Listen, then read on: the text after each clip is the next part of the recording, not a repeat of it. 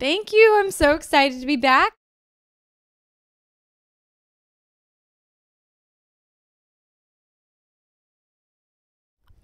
I got really nervous in the middle of the album creation, and I was like, one day I'd think to myself, wow, I love this. This is great music. It's the best music I've ever written. And then sometimes I'd be like, oh my gosh, this is the worst music I've ever written. And I'd get really nervous. But about like a month, like once the album was done and turned in and I couldn't change it, I just let it go. And then I just got really excited. I stopped worrying, and I'm not worried anymore. And it came out, and, a lot of people said they loved it. And some people said it wasn't their favorite, but like for the most part, my fans have loved it. I'm really proud of it. And like, I'm not worried anymore. It is what it is. And I'm happy with it.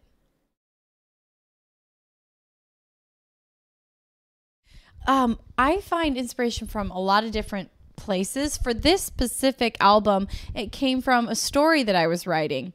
And I wrote a comic book at the same time as I wrote the album. And so the comic book and story, as I wrote it, would inspire the music. And then the music I was writing would inspire the story. So they kind of fed each other. And the album is called ARTEMIS. Artemis is the goddess of the moon, the goddess of the hunt, and the protector of virtue and fertility. And so the themes and the concepts of the album all kind of came from that. And a lot of it ties into the moon and the cycles of the moon and the phases and bringing light to darkness. And so that's what inspired this album.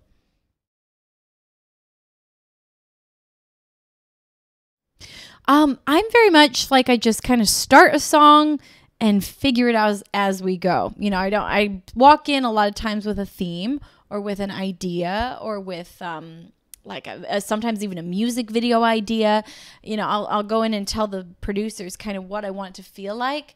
And then sometimes it does end up feeling like that. Sometimes it goes way over here. And sometimes it's better like that. You're like, whoa, I did not expect to write something like that today. It's very different than what I hoped for, but I love it.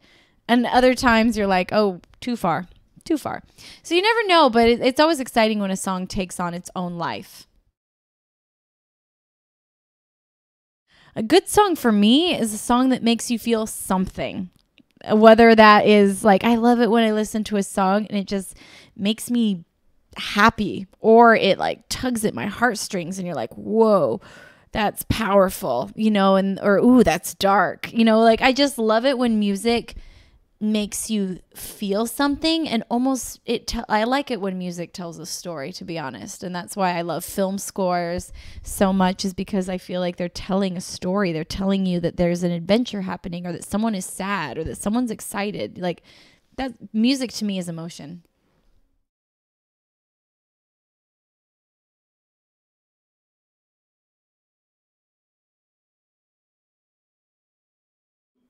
Yes, I mean, I've loved Amy Lee and Evanescence since I was a teenager, and I to this day love them. And it was really exciting to like go on tour with them. It was kind of a dream come true for me.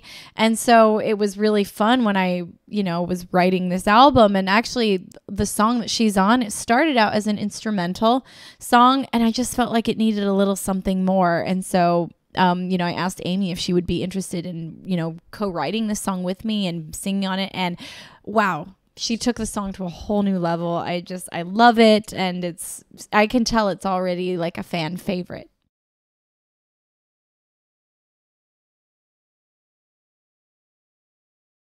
I mean, I've been an Elle fan since she, kind of emerged, since she did X's and O's. And, yeah, it all kind of came about. Like, I met her years ago at a festival, and, we talked. And so, but I've always wanted to work with her, and this finally was just the perfect song, perfect time. And she's been so great to work with.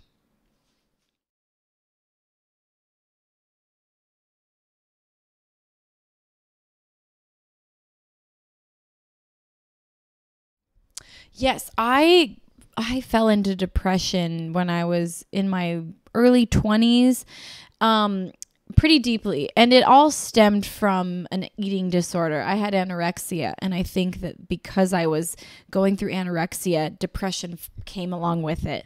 I also fell into depression after my best friend and my dad died. Completely different reasons, but just going through that kind of extreme loss, like took me into like a depression that lasted for about 2 years.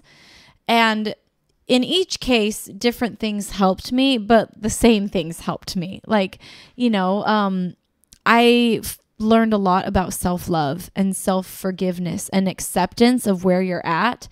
And I think sometimes we're really hard on ourselves and we judge ourselves.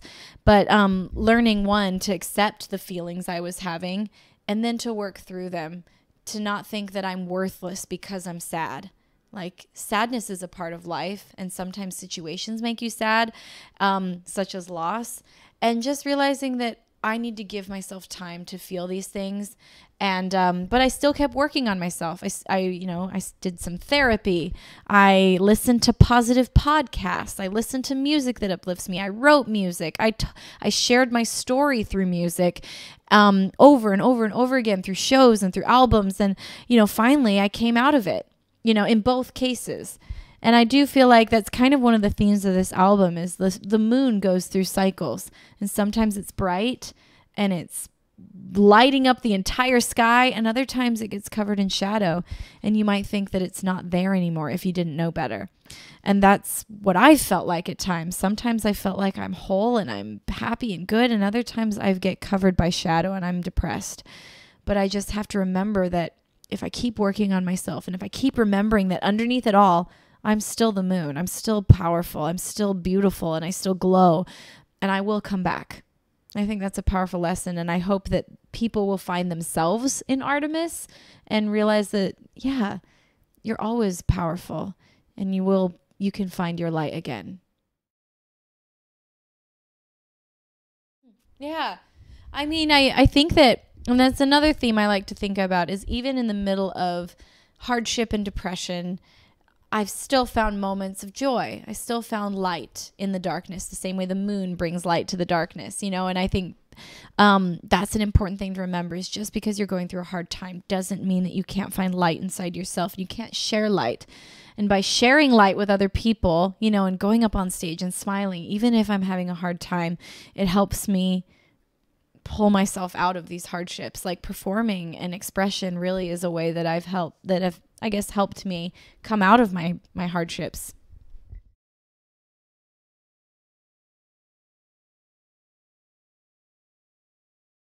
Woo, I'm so excited about this show. It's just exciting to be doing a new show, and we're doing some things in it that we've never done before, but it's very theatrical. Like, I love costume changes. I love sparkles. I love dancers. So there's a lot of choreography. There's a lot of storytelling. And, these themes of the ARTEMIS album about like finding your inner light and, and finding light in darkness. That's kind of the theme of the tour. And so fans will keep seeing that kind of show up throughout the show, through the different numbers, whether we're pirates or whether we're ballerinas or whether we're, warriors. Those are kind of the themes that will be there over and over again. But it's fun. I think people are really going to come and be entertained and hopefully be uplifted. Yes, I am. I will be 33. We will find time. I don't think we have a day off, but I know that one of the days off we'll go out, we'll celebrate my birthday. I believe in celebrating birthdays. I think everybody deserves to feel special on their birthday. And I've had many birthdays on tour, and it's always fun. Even if I'm doing a show and I'm working all day, it's still my birthday, and I get to celebrate it with my fans and with my tour family. So we're definitely going to get cake. Definitely going to get ice cream. Or actually, no, we're going to get cookies. I'm really big into chocolate chip cookies right now. So we're going to get cookies.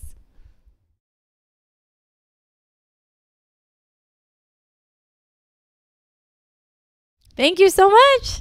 It was a pleasure talking with you.